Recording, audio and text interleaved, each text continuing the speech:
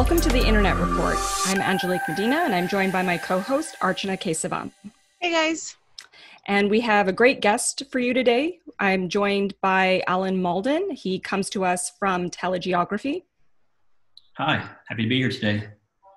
Alan is a research director there, so he manages the company's infrastructure research group, focusing primarily on submarine cables, terrestrial networks, international internet infrastructure, and bandwidth demand modeling. He also advises clients with due diligence analysis, feasibility studies, and business plan development for projects around the world. And we're going to talk to him today about some of the recent articles and research that he's done around submarine cables. So really excited about that. And in terms of what we're going to cover today, so I'm going to go ahead and walk through with Archana some of the events that have happened last week out on the internet. So overall, it was a pretty quiet week, but we did see a few blips, a few outages, and we'll walk through those today. So first thing, before we get into that, just a reminder to everyone to subscribe to the report if you haven't already. We're on YouTube. We're also on pretty much every podcast platform that you can think of. So go ahead and do that so you can get updated when we put out new shows every week. And also just a reminder, we introduced this last week, but we have a virtual summit coming up on June 18th called The State of the Internet. We have a lot of great speakers that are already lined up, including David Belson of the Internet Society. We have one of the researchers at Verizon Media and on the content delivery network side, so the Edgecast side of the business. And we also have really excited about is Jeff Houston of AppNic. He's always a great speaker, and he's going to do a talk looking at the future of the internet. So that's really something that you should tune in to watch. If you have an idea of something you'd like to see at the event, or you want to submit a talk, you can reach out to us at internetreport@thousandeyes.com. And also there's a little link here. You can go ahead and register. Registration is now open. So with that, let's just briefly touch on some of the overall kind of outage trends. So last week we saw a very slight increase from the previous week in terms of outages across different provider types. So ISPs, cloud service providers, UCaaS providers, and so on. In terms of ISPs, just a very slight increase over the previous week. And overall, though, this is very much in keeping with some of the numbers that we saw previous to March. So these are kind of more norm levels that we see. And of course, networks have, service providers have outages all the time. Things break. Alan will talk a little bit about cable breaks. This stuff just happens. So overall, things are looking pretty good. So some specifics on what went down. So we're going to look at a few instances. So this one happened last week on Wednesday. So this was May 20th. And this was a fairly large outage in Google's network. And it happened on the East Coast. So it was primarily in the New York area. And it impacted users connecting to Google services during that period. But it took place over an off-peak time. So this was, this was around 3 a.m. Eastern time. Yeah. And so then the patterns that you're starting to see here, you see the first spike, which is kind of the more interesting of the the outages in Google's network that you're seeing. This was probably the more impactful one, just from the number of interfaces that were impacted here. But as you expand that timeline, you start seeing these smaller outages within Google. Again, the interesting piece here is this was again off-peak time, depending on where the outage was. Yeah. Right. Go ahead. Yeah, so this took place in Hong Kong, this one here that was a little bit smaller. Right. And this was also at a time that was off-peak for the local users. So in Hong Yeah, Kong, this is like 11:30 11:30 p.m. p.m. at Which, night for Hong Kong. Well, not really, I but mean, close. if you're a night But owl, that's not off-peak. But but the next one there, I believe that was Moscow, and that was around 5 p.m. PST, 3 a.m. Moscow time. So again, right. they're following that same trend of Yeah. an off-peak outage. Probably the reason we didn't hear much about it in the Right. news was regionally it was really an off-peak time. Yeah. Yeah, absolutely. I mean, that's a key thing, because in some instances we'll see outages that are pretty widespread or big, but because of when they took place, they just haven't really impacted users. So there's not a lot of chatter about them. So that's good. Didn't seem to impact overall kind of user experience of Google services. We also did see an outage event that took place in the UK within one of the sort of, I guess, sister networks to Virgin Media. So their parent company, LibertyGlobal, has UPC, which is kind of more of their backbone part of their network. And then they also have Virgin Media. And this particular outage took place, I think it was like this was also 19th. around midnight. It was on the 19th here for us in the US. That's so the timeline that you see here is on a PST. So it was midnight, London's kind of same pattern, right? Like both these outages, Google that we just saw, and then the Virgin Media or the Liberty Global, both around that off-peak midnight time.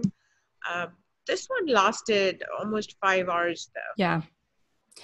Yeah, again, I mean, it took place over a period that, if it happened during the day, for those local users would have probably, there would have been more visibility on that.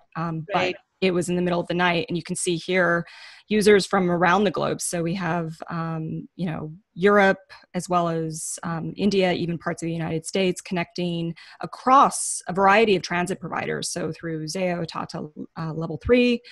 When they're entering the backbone network, so UPC, there's an outage event, and that's impacting reachability of Virgin Media, their network and other services.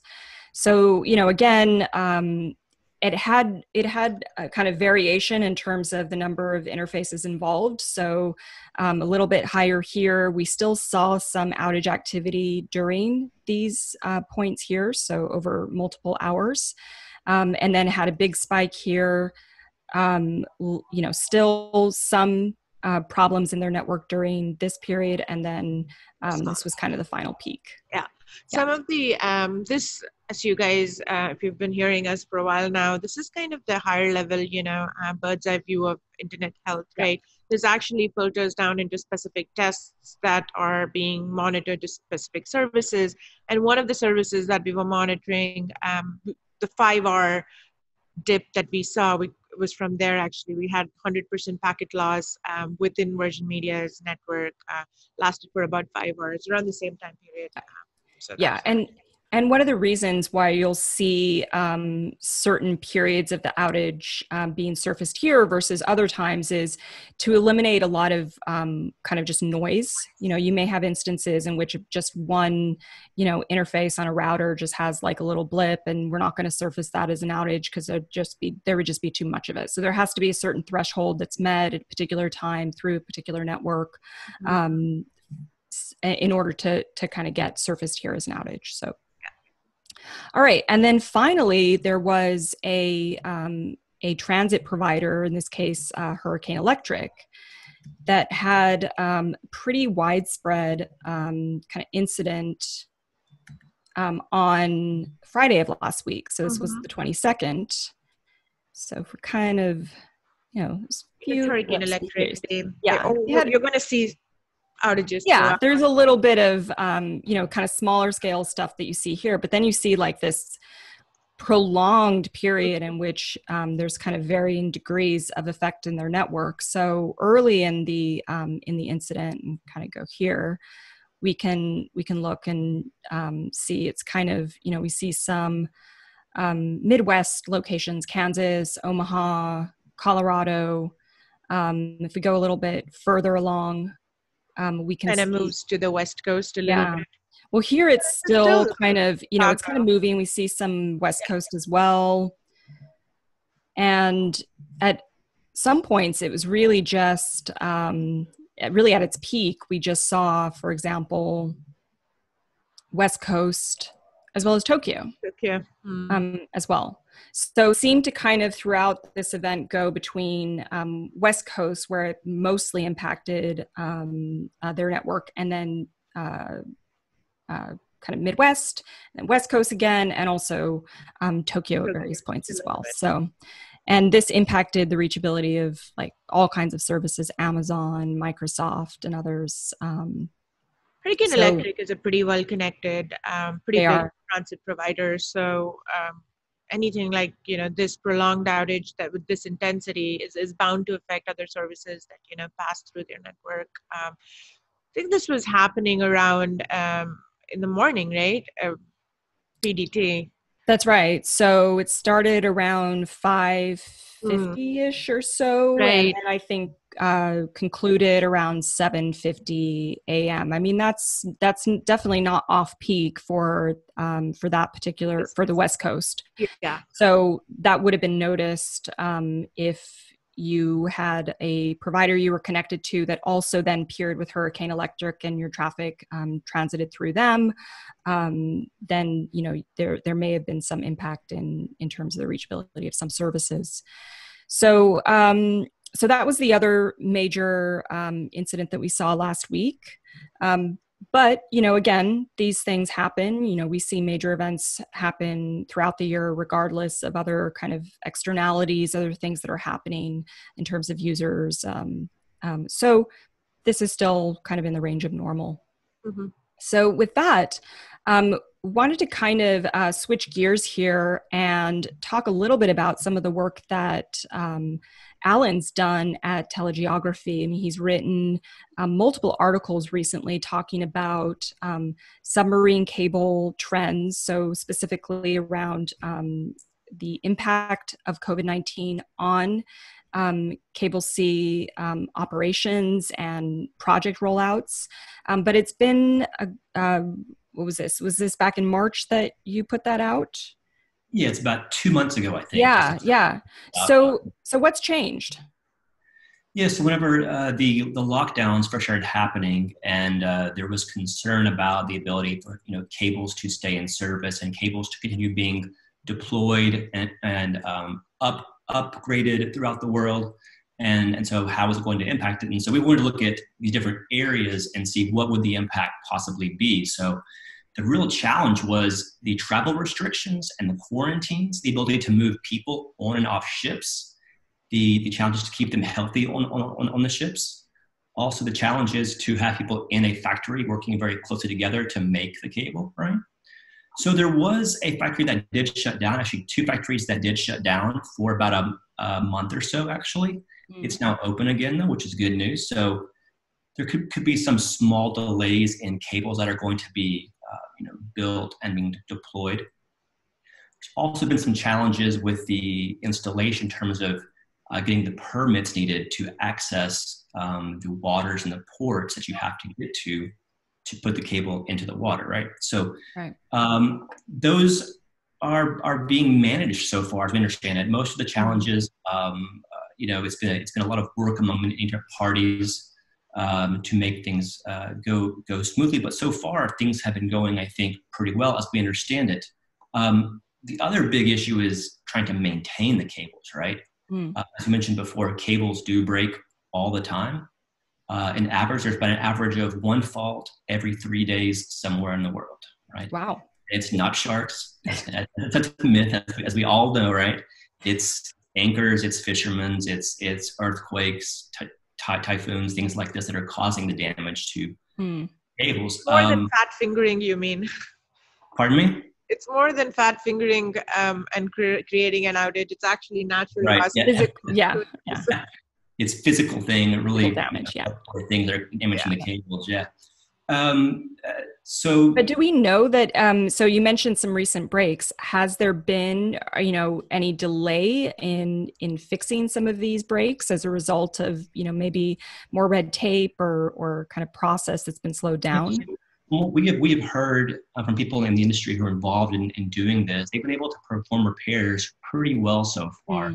Able to keep the same crew on board. The crew has been safe. They don't have COVID. They're keeping them on the ship is actually very safe for them if it's a secure environment. Yeah. And they've been able to access the water where repairs have been required. There's been a few faults just in the past week that we can mention. There was a fault on the Europe-India gateway cable, which was near the coast of Morocco. That was on May 20th. It's been fixed now. Africa coast to Europe. Not to interrupt, but what's kind of the average time frame to fix a cable fault like this, based on your experience? A few weeks, depending on the type, ability to locate the fault, how severe the fault is, the weather. All things play a role in trying to get a cable repaired. So during that time, sorry to interrupt again, what would be the impact on an average user? Yeah. Well, oftentimes, the user won't even know a difference at all. If network provider has procured enough capacity on enough diverse paths that they can accommodate a failure, it could just be a small blip. In spots that I mentioned here, like next two breaks I want to mention was one on the coast of Africa on the ACE cable. It's had 4 faults this year, right? Many countries have fewer cables on the west coast of Africa. Thus, the loss of one cable could have a more a greater impact on the user experience in those countries. The AAG cable, which has been really fault prone, has had 2 faults in the past month. The fault last week was off the coast of Vietnam. And so it won't be repaired until June 2nd, apparently. So that's a little bit longer to fix that one. But once again, cables do break quite frequently. Right. And so having a lot of cables is important, and putting capacity on many different paths is absolutely vital. And that's what everybody does. You can't just rely on 1 or 2. You need 3, 4, as many as you can get. Right. So from a provisioning standpoint, as well as from a redundancy standpoint, that's sort of factored in as these projects are rolled out. And, you want to have redundant cabling, you want to over provision. So you just have that buffer in place in case one of the cables is damaged in some fashion. Yeah, absolutely. I mean, since cables do break often, the operators are quite aware of what could happen and build their networks accordingly, knowing that cables do tend to have faults. And Alan, you mentioned that COVID hasn't necessarily, maybe it's a small bit of a delay, right, in terms of maintenance. But you also mentioned that in terms of some of the new cable lines that were in progress, it's still moving forward, maybe a little bit of delay. Is there anything that's significant there from a delay perspective, and you think can actually impact the end user if it didn't come up in the right time?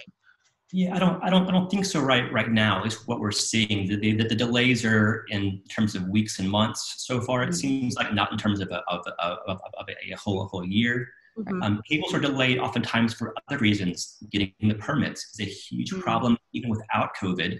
Right. Now with COVID and governments are kind of shut down as well. Yeah, that's a big problem as well. Weather can be a problem as well. But I think for the end user, it's important to realize that most of the cables that are currently in service, they have a lot of capacity that can still be activated and added out these new cables. So you're seeing upgrades still taking place. It's a little harder these days. You have to to get the equipment on site, to get people there to install the upgrades can be a challenge apparently. But there's still sufficient capacity, and even if cables were delayed, over a year, it would still be fine. Okay. On most parts of the world. Is there any, as you're talking about the permits and, permits can always be delayed, is there any kind of priority that's being given by governments now that the internet is, kind of in the forefront, in the backdrop of COVID being so critical? Is there any prioritization that's happening to, give permits out faster at this time? Yeah, so the industry has done a lot of work, particularly the International Cable Protection Committee has issued a call to action, which is try to highlight to governments around the world that cables are a essential service, that the workers who are working in them are essential employees. So I think that's apparently had an impact in helping to raise the profile of cables among governments around the world. Yep. Okay. And it sounds like in your recent article where you unpack this, you had mentioned the projects in question are, these are not things that are necessarily planned imminently. These are things that are going to be rolling out like maybe in a year or even more. So it sounds like the projects are kind of staged in such a way that there's actually quite a lot of buffer between now and when the completion date is for some of these cables to get rolled out. So there may be an opportunity to kind of make up if there are delays or if there's any issue. Yeah, that's a very good point. Cables take a long time to build, to do the planning, the surveying, the trying to build the cable, to deploy the cable. It's a long process. So, for example, just last week, there was a cable announced. It's called the To Africa Project. It's a massive 37,000 kilometer cable that's going to go on both coasts of Africa to Europe and the Middle East as well. This cable was announced, just as I said last week, it's going to be in service during 2023, 2024. So it's a long rollout period here. So there's plenty of time for these projects to adjust given the changes we're seeing with COVID and other things that are slowing projects down potentially. Very interesting. Makes a lot of sense. Yeah. I mean, one thing that we've also talked about is just in terms of the investors in these cable projects, right? I mean, carriers traditionally have been, have in some cases formed alliances and rolled out these cables, but we're seeing, and maybe kind of give us a sense of kind of the timelines here, but content providers have been much more actively involved in, kind of sponsoring and rolling out these cable projects.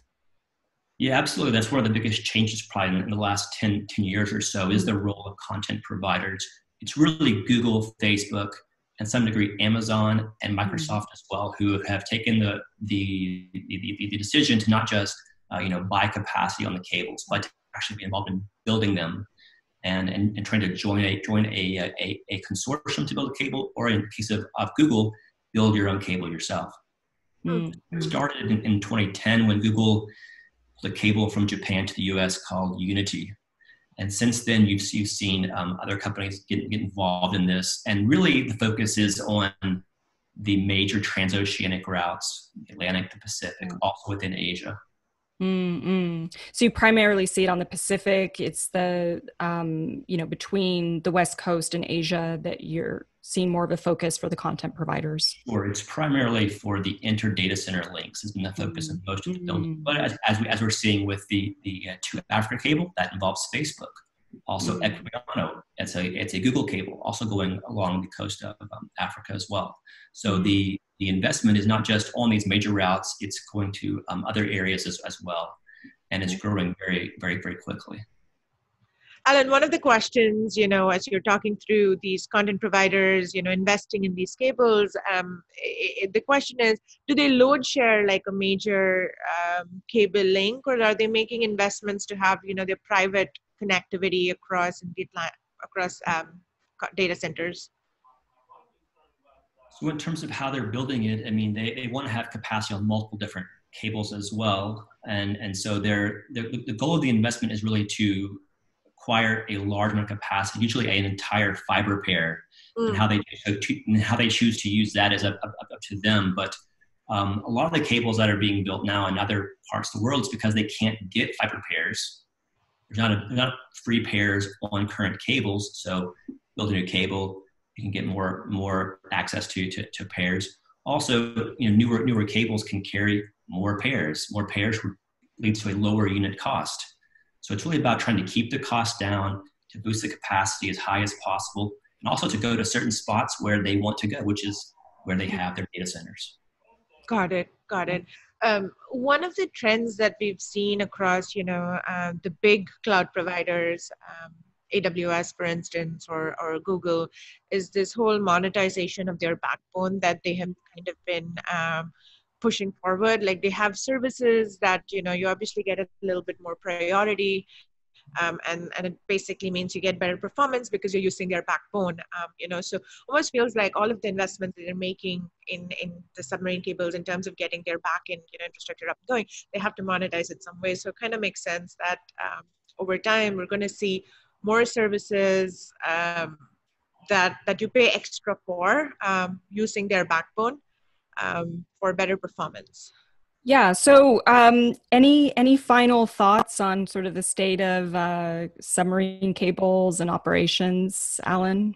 I think it's just what we've seen the past two months has just been really a testament to how important and reliable these cables are that are laying on the bottom of the ocean floor. That there has not been any major outage or major problems caused by this global pandemic. So I think that ultimately it's been a test of the industry, and the industry so far has risen to the challenge. So I think it's an encouraging story ultimately, and highlights the important role that cables do play for trying to connect all of us globally together.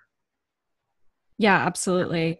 Great. Well, that's a great place to conclude for today. So, Archana, why don't you share with listeners, where they can get this free working from home t-shirt? Yeah. Email us or leave a review in all of those, podcast channels Angelique mentioned before, Spotify, Stitcher, wherever you get your podcasts, or email us with your address and size, and we'll send you our latest t-shirt in there. And with that, we'll close today's show, and we'll see you next week.